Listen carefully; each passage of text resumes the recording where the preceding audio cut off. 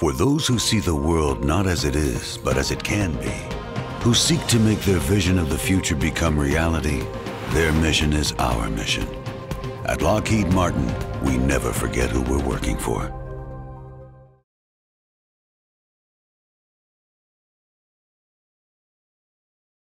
Thank you, Randy. It's great to be here with all of you today.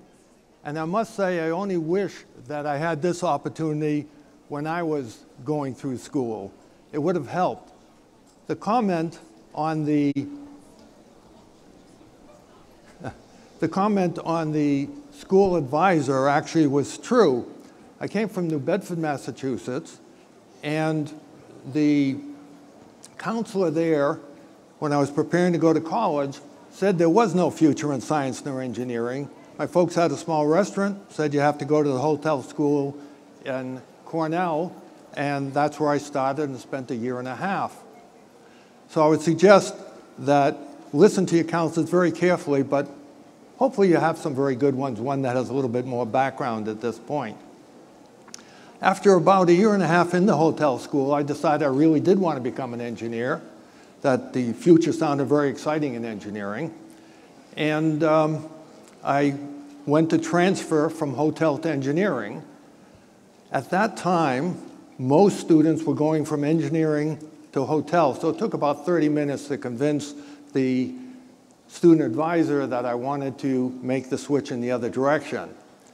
We just were back at Cornell yesterday, actually, and mentioned that, and now the feeling is much more, and I think you'll find it, that the effort is really to keep students in school, not to allow them to have issues that don't get dealt with. So when hopefully you enter some STEM field, that you will find that indeed you're getting a lot of support at the university level. In any case, I went on to MIT for a graduate degree, stayed on to teach there for 7 years, and wrote a textbook on digital communications. And the whole field was just developing information theory. Everybody thought it was interesting theory, but it would never be practical. We did have an opportunity, I did with a co-author, to write a first textbook on digital communications, claiming that indeed there was going to be very useful to people, and it's turned out that way.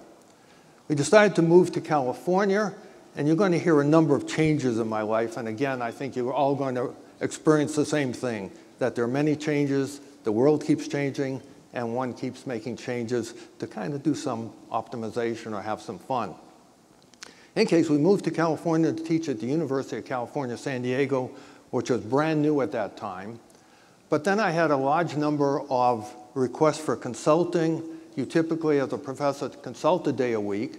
And as a result, when I couldn't handle that, mentioned that to a couple of friends from UCLA. They said, let's start a company. And that's how my very first company, Qualcomm, was started. So I started my first company called Linkabit. We can tell it was not planned with kind of a cute name there. But we ended up doing a large number of different projects. And the first one of which was a program with DARPA, Defense Advanced Research Projects Agency. The ARPANET, a packet switch network, had just been developed. They wanted to extend that to Europe, and we took over the task of adding a satellite communication link to take it to Europe. A few years later, people developed the Internet protocol, and that SatNet and the ARPANET and one other packet radio network were the first 3 networks to ever be connected using the Internet. And so we did that, I think it was in '77, and we just a few years back celebrated the 30th anniversary. Something that happens you don't expect, you don't think too much about, but it does have, obviously, a major impact over time. We did a number of other interesting products. Our approach to life is to take advantage of engineering and changes that are occurring and try to do innovative things, try to do things that aren't just small improvements, but are significant improvements. And so the upper middle is a unit, a satellite terminal to go in aircraft. And it was the first such equipment to use a microprocessor to do all of the signal processing. that was something that hadn't been done up until that time, to use software rather than hardware. We ended up with a very large manufacturing contract because of that, and that ended up really making Linkabit quite successful. First commercial product was a small antennas to initially allow Schlumberger to allow their people at the oil drilling sites to send data back to the different customers and let them decide whether to continue drilling or not. We morphed that into a small terminal. The first major customer was Walmart, and they used it to connect all their stores and warehouses and end up with a very efficient inventory system. And they still claim that that indeed has played an interesting factor in their success. And another product had to do with scrambling TV signals from satellite to home, and that ended up, again, being a very major product supporting all the cable companies as well as home uses. So Linkabit went ahead very well, but we sold it. I stayed on until '85 and retired, actually on April Fool's Day of '85. And stayed retired for about 3 months, but decided there's just too many things happening in the world and that we'd go ahead and start another company called Qualcomm. And at that time, Linkabit had grown about 50 or 60% every year, had been profitable, didn't expect to be able to do that again, didn't have a particular product in mind when we started, but thought digital, wireless, something would come up. And in fact, very shortly after starting, came up with the idea of using what's called code division multiple access. I won't go into the technical details, but CDMA for mobile communications. And it sounded very promising, but we didn't have the funding to proceed at that point, again, being a small company with a relatively few people. And so we needed to go ahead and first launch another product called OmniTrax, which was, again, a satellite communication, but for the trucking industry. And you often see trucks with little satellite terminals on, which allow the drivers to communicate back and forth and to get position location. Of course, we somewhat destroyed that business over the years by providing cell phones with great data capabilities, and so now more and more of that is transitioning over to data. But it was very important to help the trucking industry for many, many years. Well, then once we had sold the first such product, we were able to come back and think about CDMA again. The cell phone industry was just beginning to grow significantly. It originally had used FM radios, basically, for cellular. It had been invented at Bell Telephone Laboratories, which was part of AT&T. Back in the mid-'80s, AT&T went out to a consultant to get a feeling for how big this area of cellular communications might become. And they were told that maybe by the year 2000, there'd be 1 million users. In fact, that was off by a factor of 100. But because of that, AT&T never did go into the manufacturing of handsets. They just had very poor information.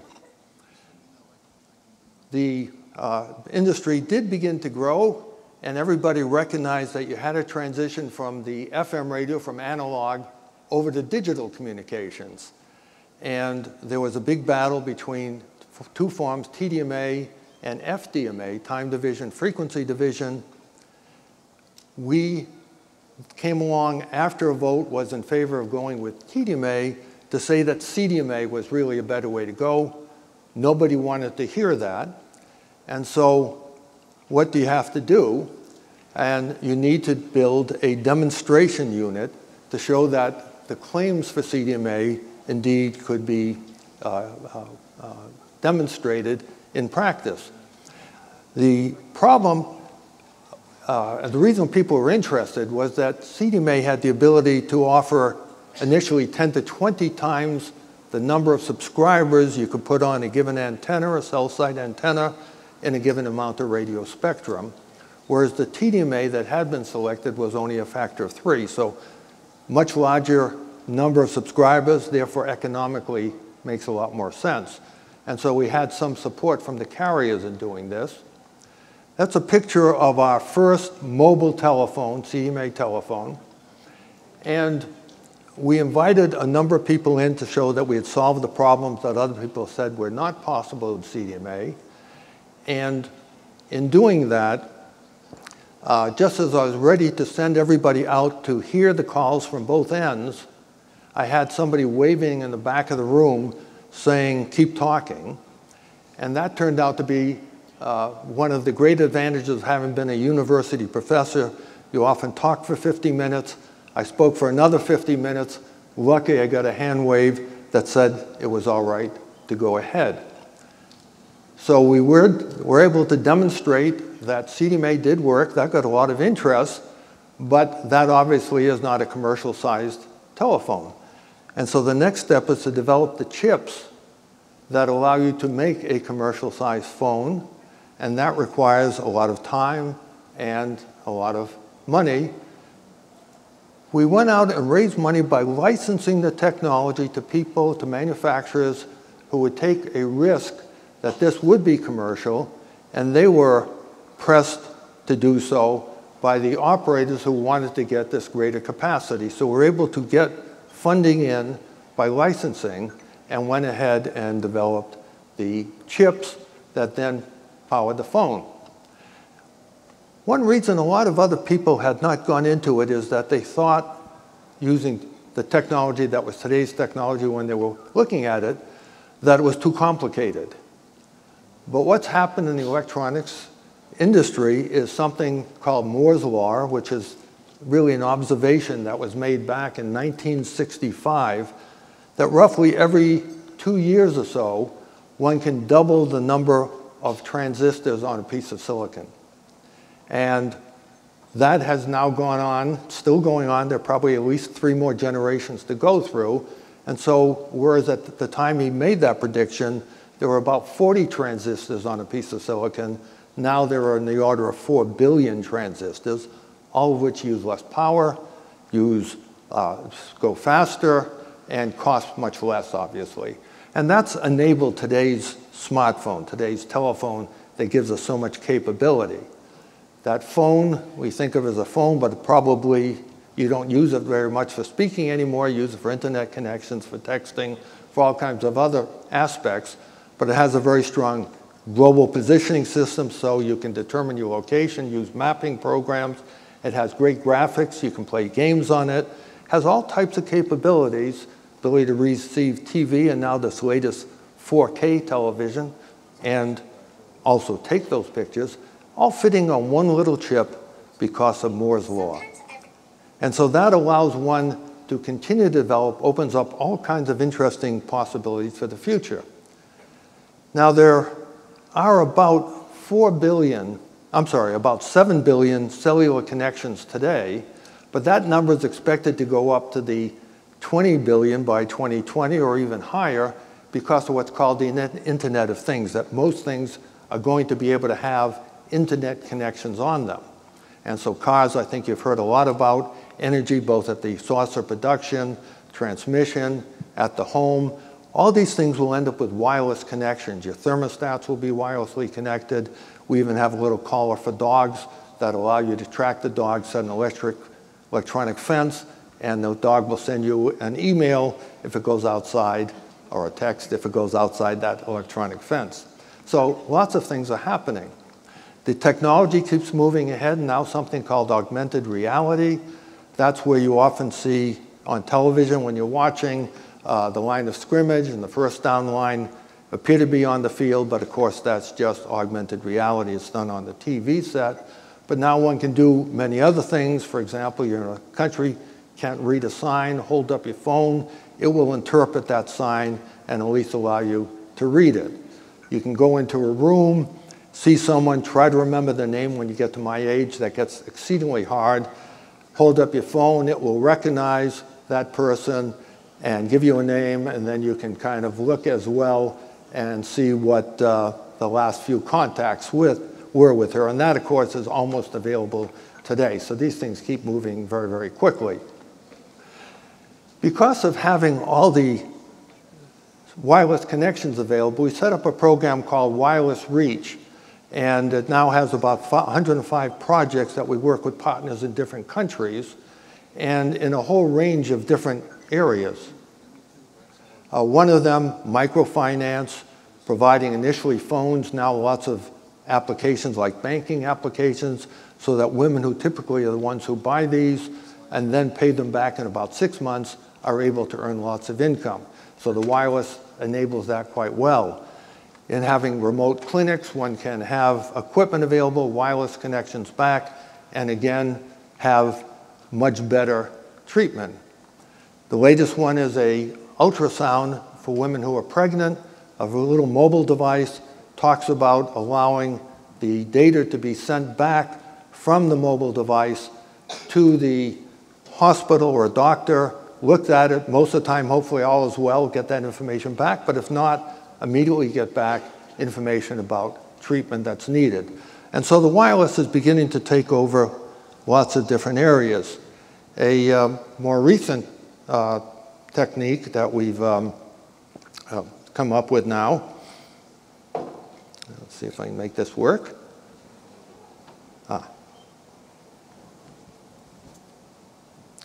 This one is in China for allowing people to be able to check their heart, see if they have a heart problem.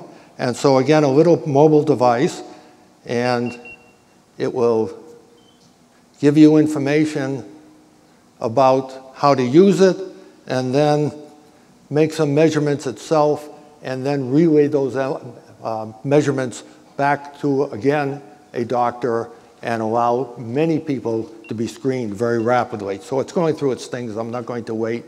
It's asking me now to send the information back. Another area, and this is Qualcomm very early became interested in the whole health area, set up something called Qualcomm Life. Shush.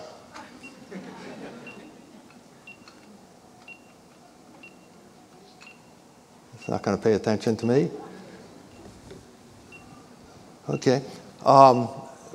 One of the areas that we had come up with is a way of providing communications from the different medical devices, all of which typically talk with different protocols, different types of information, be able to gather those together in a little device that you can plug in the wall, get that information, send it back to your cell phone, send it out to a network for, again, further analysis. Now that's been further improved, and so one has the ability to take these different devices and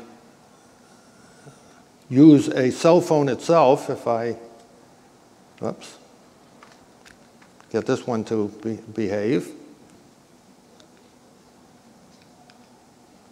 So these are one of these oximeters, and a phone to allow it to see what is happening. And again, it transfers the information to the phone. There's also a thermometer one could use, and et cetera. So you immediately get that information, which can again be networked. Thermometer that can be used. One of the more interesting cases now was done by a neuroscientist at, done some graduate work at Salk, got his PhD, and now has done some areas where puts a little device on your forehead that can measure your EEG and then provide stimuli to see what might be happening. And so, for example, let me just do a migraine visual test. Get my hands out of the way here. I probably have to push something here. Start.